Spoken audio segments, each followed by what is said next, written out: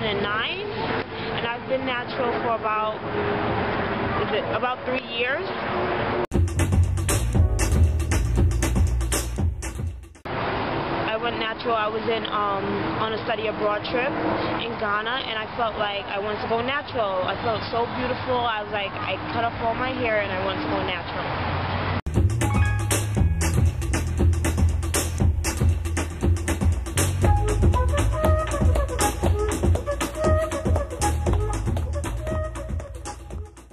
The best thing about being natural is the attention.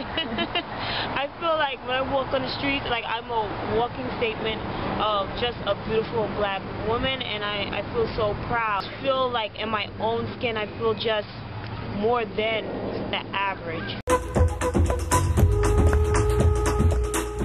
So I'll basically tell them to don't give up. Maybe go on different blogs, buy books. I used to get good books, natural hair books from the library, or I'll buy a book or two. YouTube, it was very resourceful and it helped me in so many ways. Yeah.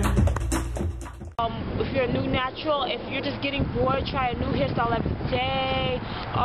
Accessories, play up the earrings, the makeup more. Yeah. I did a lot of like taking pictures. Like every hairstyle, I'll take a picture, look at the picture, like, oh my God, look at the progress, and I felt beautiful. Talk to another natural and get inspiration from them. Those things just made me feel better. All right.